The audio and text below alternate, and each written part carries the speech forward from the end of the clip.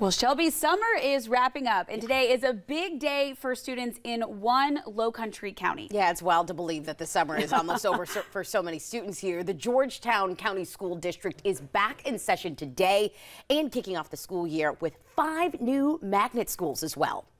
And our Madeline Jascoia joins us live in studio right now to tell us more about these details and what we can expect to see. Good morning to you, Madeline. Good morning. Yeah, that's right. 5 former Carvers Bay schools have been converted into magnet schools for the start of this school year. Georgetown County School District Superintendent Keith Price tells me this has been in the works for two and a half years, ever since they found out about a grant application opportunity through the Magnet Schools Assistance Program that's offered through the U.S. Department of Education. The grants aim to help schools with struggling academic achievement, high poverty, low opportunities, and high minority isolation. The district identified its Carvers Bay schools as a suitable candidate for a magnet program and submitted an application.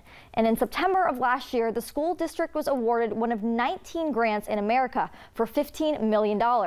3 elementary, 1 middle, and 1 high school in Carvers Bay will feature a unique arts or sciences curriculum for students free of charge.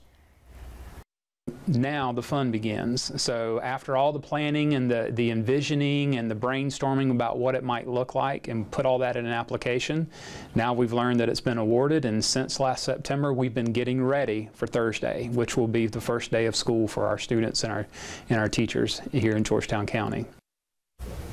The magnet schools are closed for enrollment for this school year, but will open again next year for students who wish to attend.